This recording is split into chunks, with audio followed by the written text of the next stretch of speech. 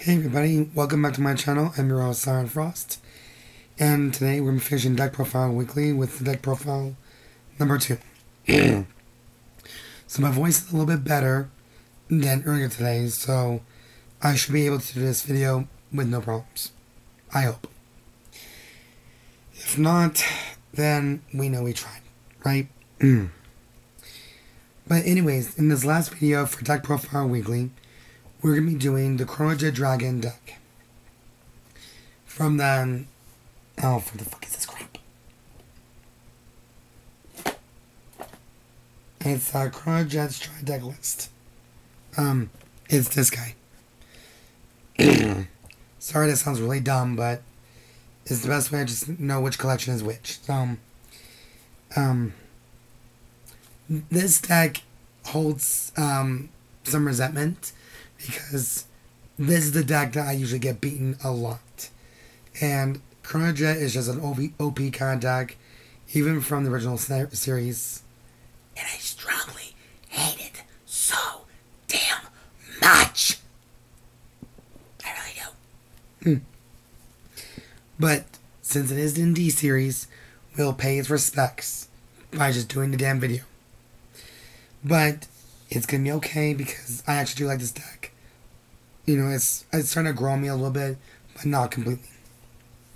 Sorry, but Alter Ego Messiah is still one of the better stride decks to me in my eyes. Just saying. Anyways, this deck is actually inspired by Chrono Shindou from Vanguard G. So without any further ado, let's hop right into the video and introduce the right line first. So we got Chronojet for grade 0, Masergear Dragon for grade 1, with its skill. When this unit is placed by writing from Chrono Dran, draw a card, and you get a Chronojet Dragon crest. And for some reason, this card right here is really grossly overpriced, personally. I'm just saying. The next one we have is Smokegear Dragon. And finally, for grade 3, we got the main boss himself, which is Chronojet Dragon. So if I'm not mistaken, this is the same Chrono Dragon that appeared in the very first trial decks of G format. So it does have the same abilities, same effects, stride cost, and everything. So that's the little shindig that come with gigs, pretty much so. But yeah, so if you're all familiar with Chrono Shindou's Chronojet Dragon, I won't have to say too much about it. But that is the confirmed right line for this deck. Give me 1 second, you guys. I need a drink. Mama needs a drink.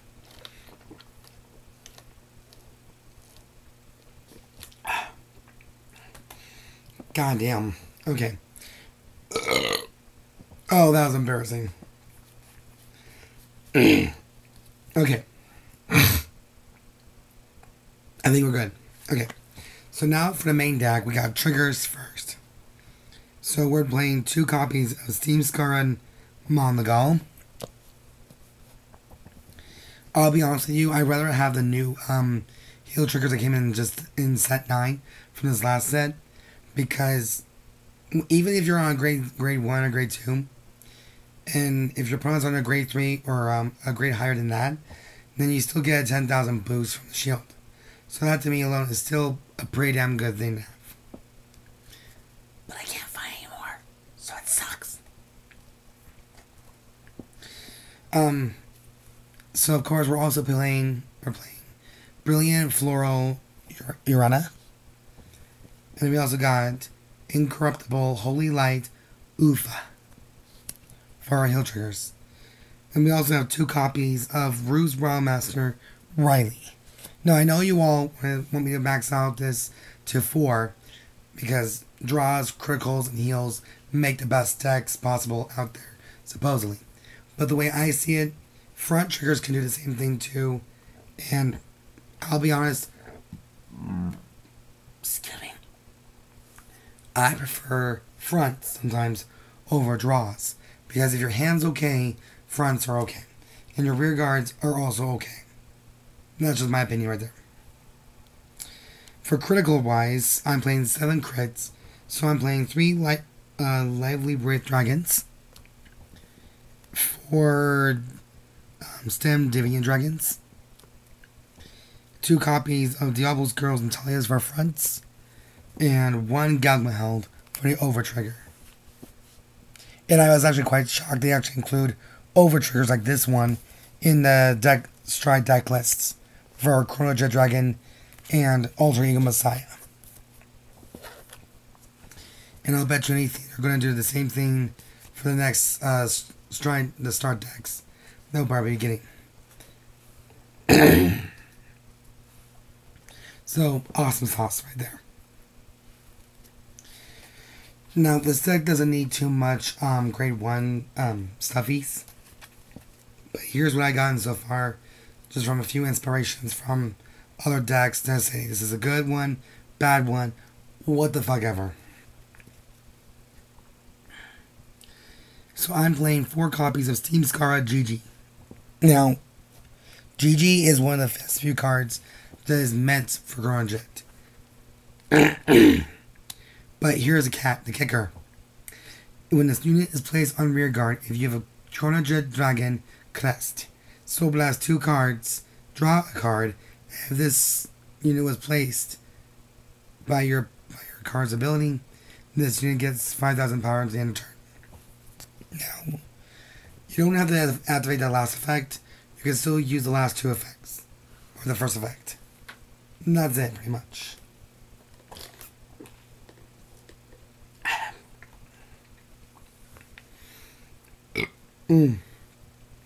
Moving on, we're also playing 4 copies of Steam Dragon.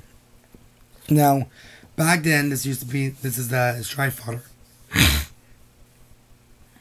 And this came in a little bit more a better hand. It had the fact, while you're paying the cost for Stride, this card may be discarded as a grade 3 active skill. If you have a Chronojet Dragon Crest, discard a card from your discard. Search your deck for up to or drop for up to 1 grade 3 card with Chronojet in its card name. Reveal it and put it in your hand. And if you search your deck, shuffle it. The next one we're playing is 3 copies of Gear Serow of Magnetic Renaissance. So I'm playing 3 of this little guy, and basically its skill is during your turn, if any player's rear guard was put into the bottom of their deck this turn, add 5,000 power to this attack. Duration break 1. When this unit gets intercept, and can intercept from the back row. So I think personally that's a good card to have. Next we have the Nullifier that's a classic Steam Maiden Arlim. And then 1 copy of Elementaria Sanctitude.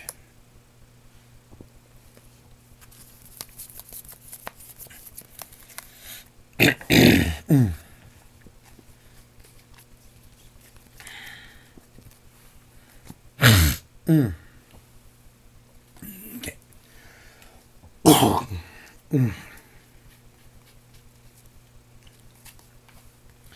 And much like the grade 1s, we're also playing not many grade 2s in this deck. So 8 grade 2s we have. The first one we have is 4 copies of Upstream Dragon. And its ability is Duration break 1. When this unit attacks a Vanguard, this unit gets 5k power into that battle. At the end of battle, put this unit on the bottom of your deck.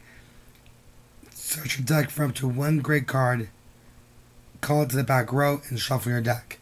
So, it does the effect of time leap. That's what it kind of does for its main mechanic. The last one we have is 4 copies of Term Fracture Dragon. And this card, his ability is, when this unit attacks hits the Vanguard, you may draw a card. If you drew a card, choose a card from your hand and put it into your soul. So there you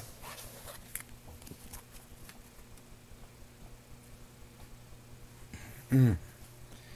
hear some mice up the roof. Not a good sign, of course. Now, for the final grade 3s, we are playing 7 grade 3s in this deck. We're playing 3 copies of Chronojet Dragon for the Persona Ride ability and Stride and all the shindigs.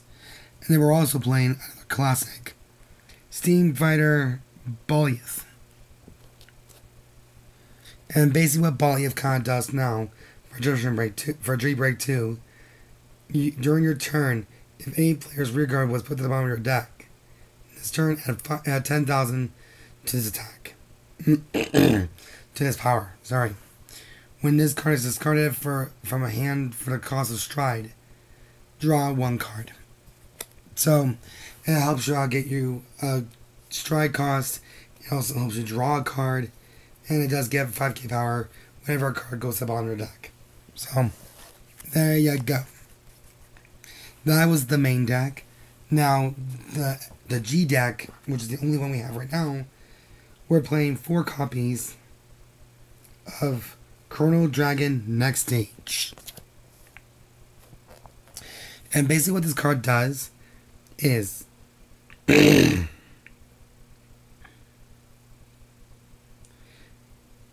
what its main effect is, at the end of the battle, this unit attack the Vanguard, counterblast 1, and discard 2 cards from your hand. Put this in your G zone, face up. Choose one of your Vanguards with Chronojet, its card name, and stand it. So this is the best card to play at the last ditch effort. And the next card we have is 4 copies of Interdimensional Dragon, Fate Rider Dragon. And basically what this card does is Vanguard skill. When this unit attacks, counterblast 1. Enter a draw card from G zone, face up, and put a rear guard on the bottom of your deck. Okay, I kind of screwed that one up, so my bad. Search your deck for up to 1 unit card with grade +1 from the card to put in the bottom of your deck for this cost. Called to rear guard. And shuffle your deck. Choose one of your units and it gets 5,000 power in turn for each face-up card in your G zone. So that's additional 10,000 power. 5,000 right there. So there you go. And also, we have the very first Chronojet Dragon, the Crest. So that's what it looks like right here. And I'm just going to go ahead and read what it says.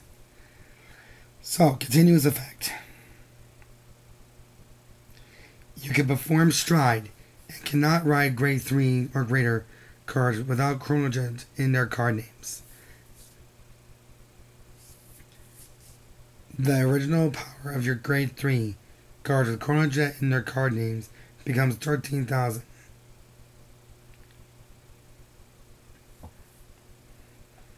During your turn, if you have a grade 3 or greater Vanguard with Chronojet in its card name, all your front row units get plus 5,000 power for each face-up card in your G zone.